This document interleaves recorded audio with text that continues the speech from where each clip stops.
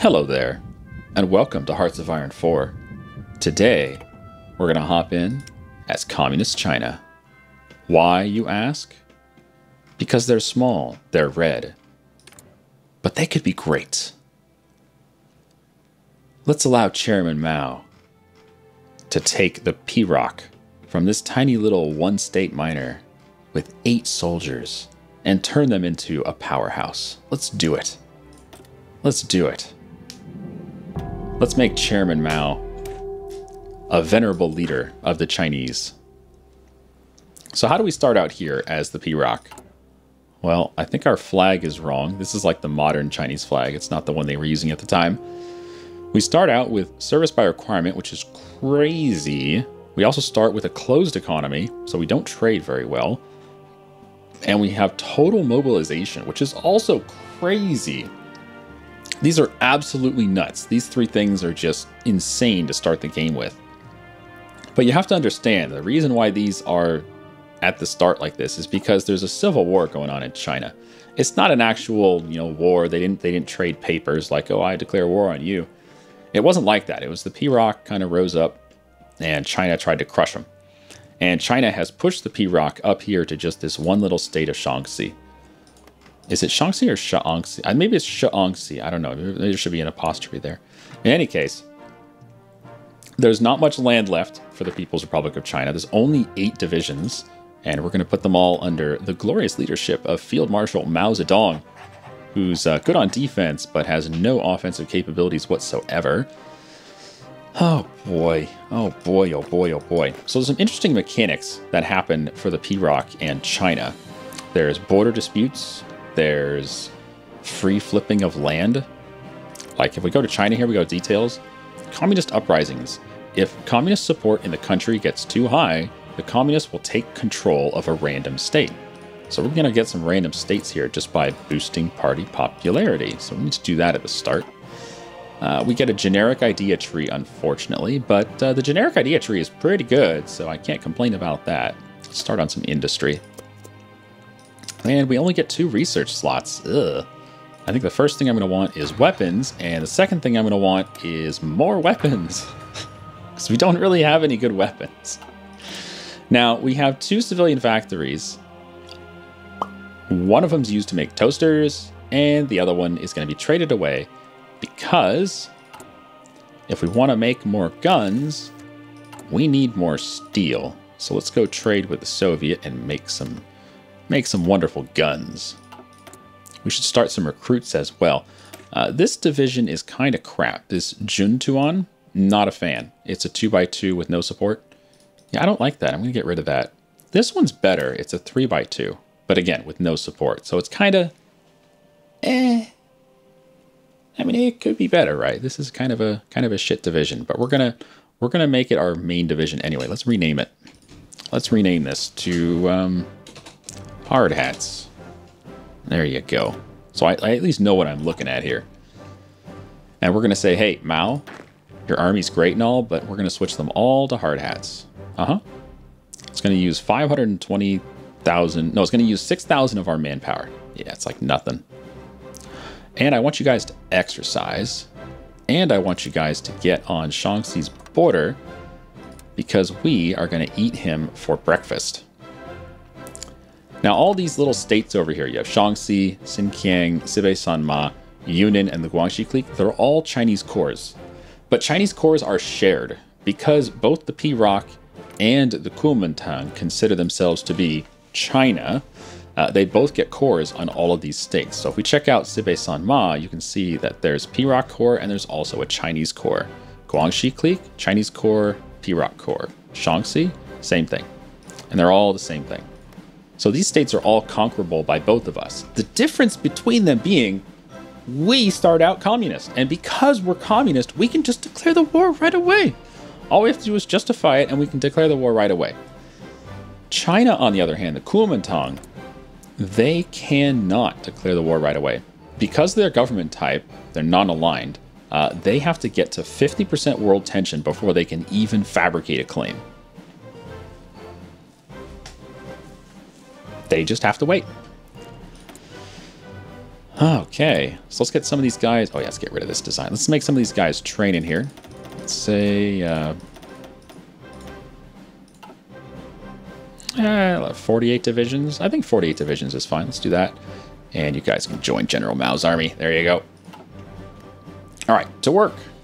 Get to work, gentlemen.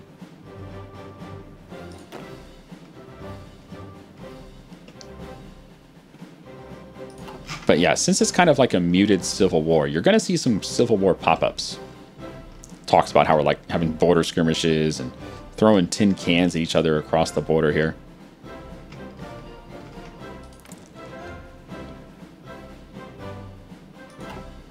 You want to go mass assault doctrine plus the People's Army for authentic play? I don't think we're going to do mass assault. I'm just not a fan of mass assault. The bonuses you get are kind of garbage. It's okay for the Soviet Union, but I don't even like it for them. Mass assault is just not my thing. I just don't like it. I don't like mass assault. No, I'm just not a fan. The two that I really like are the superior firepower. If you're low on manpower, this is good. And mobile warfare. This is good if you have a lot of developments. You can actually build a bunch of tanks. I'm just not a fan of mass assault. The Kuomintang launch an offensive. This is one of our Civil War pop-ups here. Although we have escaped certain defeat through the Long March, the nationalists are not planning to let us grow stronger without more confrontations. Our spies suggest they are mounting an offensive against us, which could weaken our political support if we try to retreat. We don't know how committed the Kuomintang are to push us back right now. Trying to confront them carries significant risks. If the local warlords have been rallied to support the attack, our chances may be slim. On the other hand, retreating now when we have finally stopped may not be an option. So do we retreat into isolation and lose 50 political points? Or do we confront them and have a 50% chance of gaining political points and a 50% chance of losing political points? Well, before we do that, I'm going to go ahead, right-click, and justify a war goal here, because this takes political points. And can I get a few more points before I click that? Yeah, let me just fabricate one more claim, and then I'll click it. Oh, I need more. One more day. There we go. Okay, see? Now I can click it. So it's a 50% chance to gain points and a 50% chance to lose points. The gain or loss of manpower doesn't really matter at all because we have massive manpower. So let's go ahead and confront them. And we lost. Darn it. I'm glad I spent my points. Despite our best efforts to repel the attack of locally assembled troops supporting the nationalist government, our preparations were insufficient to stop it. With significant losses, we have been forced into a new retreat, albeit shorter. Confronting the nationalists before we had fully recovered may have been a mistake. Our magnificent recovery in the Long March instilled hope in our supporters, but now seeds of doubt have been sown. It doesn't actually lower our land at all. Like, you would think that would cause us to lose this river and maybe get us pushed back to this river, but no, it doesn't change the borders at all. But now we have negative political power. That's always fun. Okay, industrial effort is done. It gives us a research bonus for industry. Let's go right down here and get a construction fort, a construction factory. Construction fort, yes. Meanwhile, Germany's over here. He's like, oh, I'm going to remilitarize the Rhineland because no one's going to care about that. No one in the world's going to care. Hey, I care, okay? Germany, you're out of control. You need to tone it down a bit. Oh, and by the way, we're at 9% communism in China. Shh. Shh.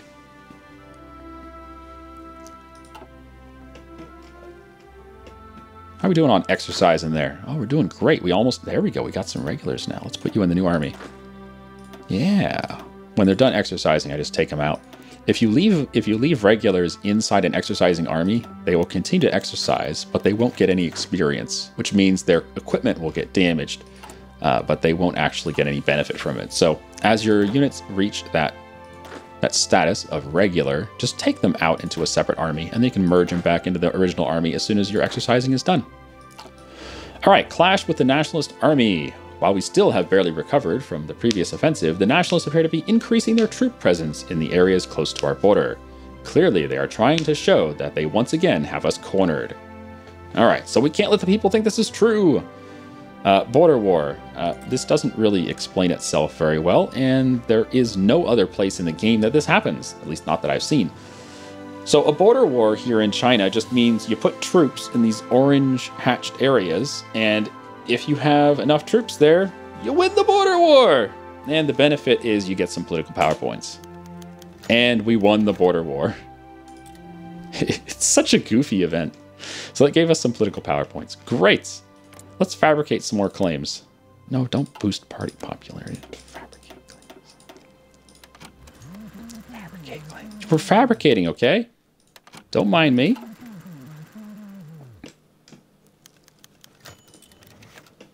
All right, how long until we get this CB? August. That is a while. That is a while. But we have new recruits training right now. Very good, very good. We got ourselves a civilian factory. Excellent. Let's get some more civilian factories. No reason to slow down now. Oh, we can build stuff. We have civilian factory. We can build stuff. We can build stuff. What do you want to build? Infrastructure? Let's get some infrastructure.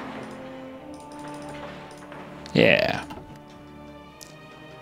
That's all I can really build. I could build anti-aircraft guns. I could build an airport.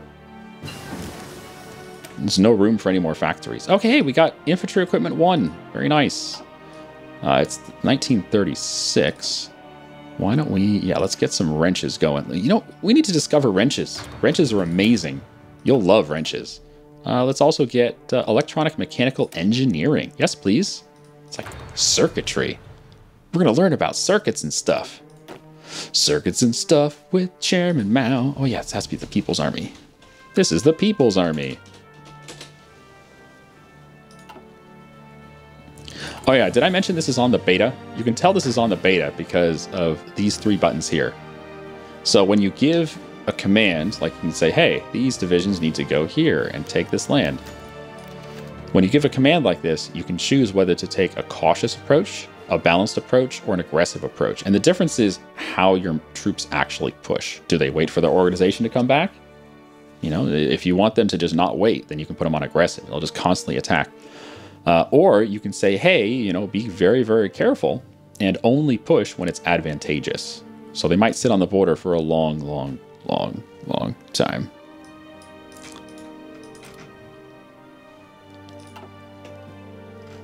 Fabricate on Tibet? No, we don't have cores on Tibet. There's no cores there. We could fabricate on Tibet, but he'll just get guaranteed by France or something stupid.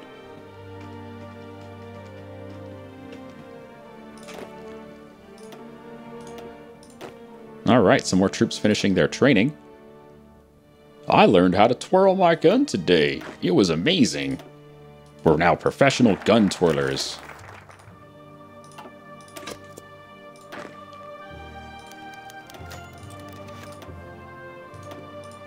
All right, so a lot of the troops are finishing up their training here. And we have some new... This guy's a new recruit. This guy was just... You can tell because his name is Hard Hats. All the previous guys, their name comes from what their original division was called. So this division was the Shenryyr Juntuan. Whereas these guys are all hard hats. They're the newbies. What that means, of course, is that this guy, who's still a Shenryyr Juntuan, he is the dumbest motherfucker there. Because these other 7, they all finished their training a while ago. Look at this. These guys are almost done preparing for the offensive. But this guy? He is a dummy. He's like, duh. I point the gun the wrong way and I shot my foot. Yeah. You shouldn't do that. It's not very smart, is it? All right, I'm going to switch things up a little bit here. I'm going to put guys into this army. I'm going to take the experienced guys out of this army. There you go. You guys get back over there. You guys stop exercising. You guys start exercising. And you guys go. See? That works out fine. And now the new recruit's going to go to the Purple Army where they can exercise. Purple Army. Hello? I didn't have it clicked. There we go. For some reason, you can't... I don't know why this is the case. It's silly. For some reason, you cannot assign troops to automatically join an army unless that army is given a specific task in the game. So the purple army, I assign them to garrison our home state, our capital. And if I didn't give them the garrison order, I was unable to assign the new troops to that army automatically. I don't know why you have to give them an order. You just do. All right, when are we going to get it? August 20th. Oh, we're almost there. We're 4 days away from war. You guys ready for war? I'm ready for war. 4, 5, 6. Yes, yes, yes. Chairman Mao, let us march on the silly Shaanxi. Do you guys have an army? I think they have. I think they have something.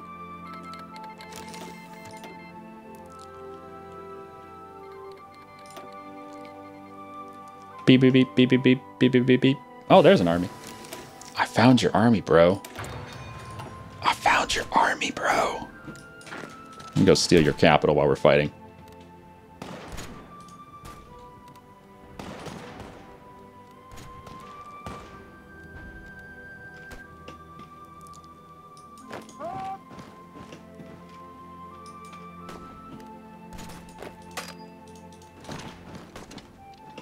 This poor guy. We're just going to trap him and kill him.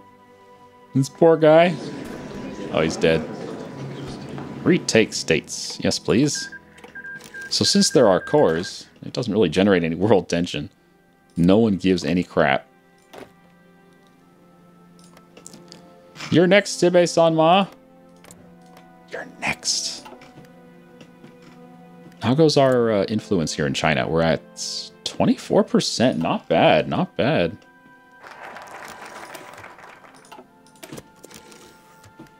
Just going to continue down the construction tree because it's pretty good. So from those two states, we got some more military factories, which is nice. We got 3 more military factories. Not bad. Not bad at all. I still can't build any new factories because there's no available slots. So I guess we can just do some infrastructure for now. All right, and we're going to get on Sibe-sanma's border, and we'll start pushing into him.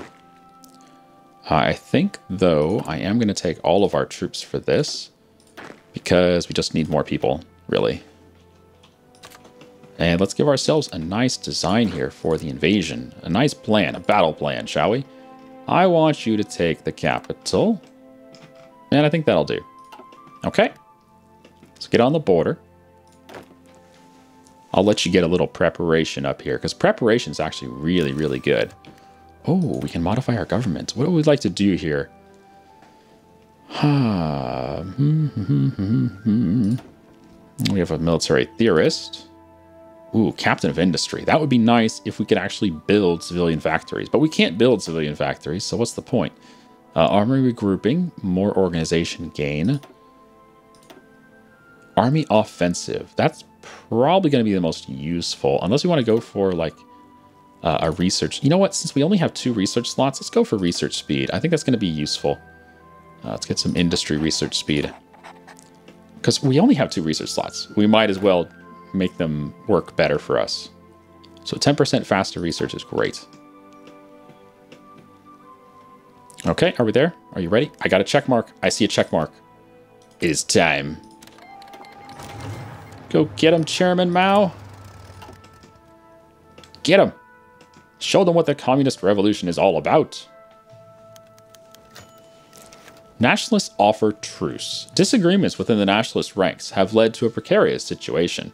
Their leader, Chiang Kai-shek, has been arrested in an effort to force our enemies to accept a truce with us to unite China against foreign enemies. Although we would like to see the Kuomintang leadership facing punishment for their crimes against us, this is a rare opportunity to cooperate and ensure that China does not fall into the hands of foreign imperialists. Do we accept a truce with China? It says they arrested Chiang Kai-shek. It doesn't look like he's arrested. No, this is a clever ruse. The revolution cannot be set aside. No. Your lies mean nothing to me, Chiang Kai-shek.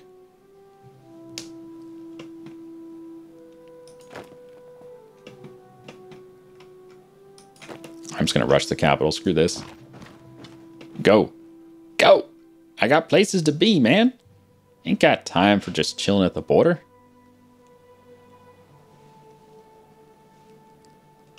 Yeah, see, they have no defenses over here. Might as well just go. We're still fighting at the border, and I'm like, I'm just going to go get the capital. Don't mind me.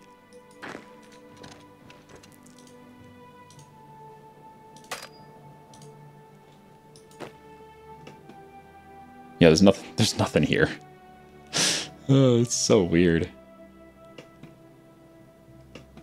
I mean, I guess the AI is doing what they thought was best, which was putting troops on the front line.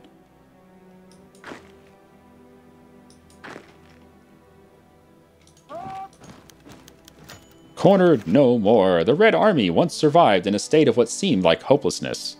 But since the long march several years back, the tide has slowly turned. With significant territorial advances, our role as an underdog is a thing of the past. Having fought through the time of struggle, our desperation is now behind us. Mao Zedong has gone from guerrilla army to chairman. Long live the People's Republic. Chairman Mao. Someone get a chair for Mao. He's tired. His old bones need a rest. Can someone please get a chair for Mao? I mean, I know he's leading troops in battle and stuff, but he could still use a chair. Poor guy. He's not superhuman.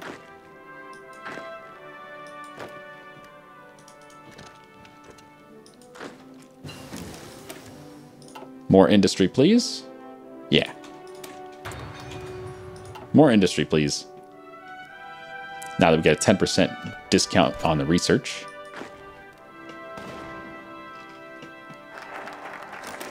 And the extra research slot. Nice. That'll give us a third research slot. What the hell am I going to do with a third research slot? That's just nuts. Nobody can possibly use 3 research slots, right?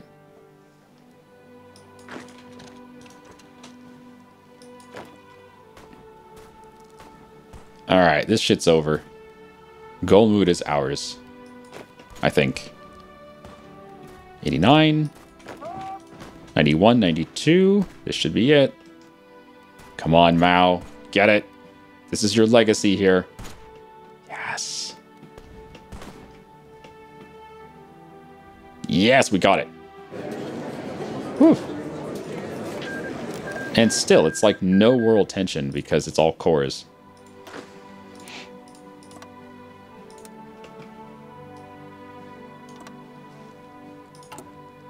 Alright, more. We need more. There's never enough time to get everything that we need. How are we doing on the whole communism thing? Hey, 35% communist. Hey, China, how would you like to, I don't know, join us? Join us! Go communist! No, he'll do it. He'll do it. He'll go communist. Just give him some time. He just, you know, he needs to think about it. He needs to talk it over with the wife and all that kind of stuff. You know, he needs approval for this kind of shit. I understand. I'm not producing the new guns. Oh, you're right. Let's produce the new guns. Whoops. Hey, free research slot. All right. Get some more construction going. So what the hell am I going to do with a third research slot? Let's get some drills. Drills are amazing. The Hindenburg incident. Disaster was narrowly averted today when a diesel fuel leak was discovered on the German passenger airship Hindenburg as it came into dock at the Lakehurst Naval Air Station in the United States. The leak was promptly repaired. Had it gone unnoticed, flammable vapor could have resulted in a fire that would have engulfed the entire airship. Ooh. Critics have long questioned the wisdom of passenger airships given their spotty safety records. Yeah, I don't... They look cool, though. A close call indeed. Alright, Chairman Mao. How we doing here? Are you ready to invade? I think he's almost ready. I think he's almost ready. Oh, we can modify our governments again. What would we like to modify here? Infantry equipment is probably the most important thing for us.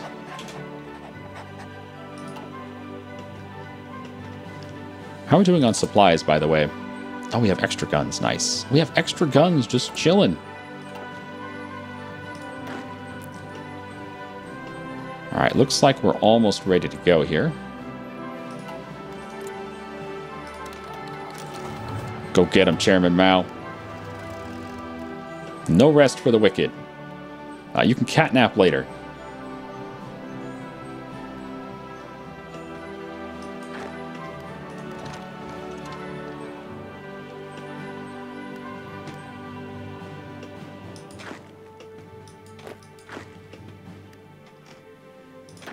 Where are you going? You guys are going north. I'm going to cut these troops off if I can. Put them in a little pocket. We can squish it.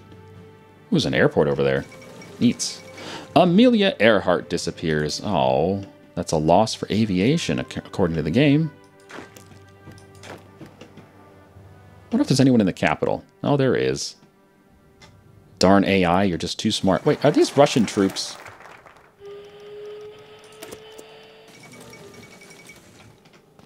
There's Russian troops here.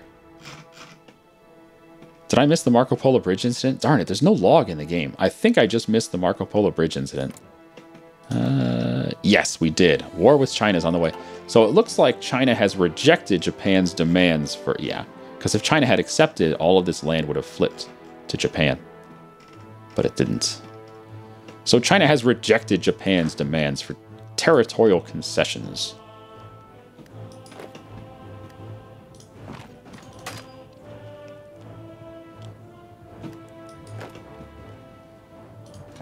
Let's isolate the capital.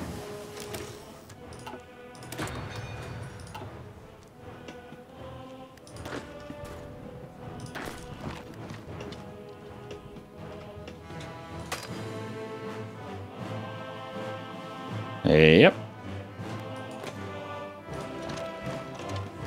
That should do it, I think. Is there anything left to do? That should be the war.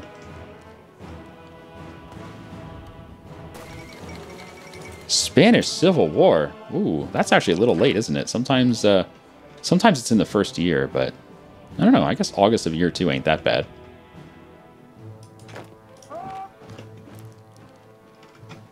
There we go.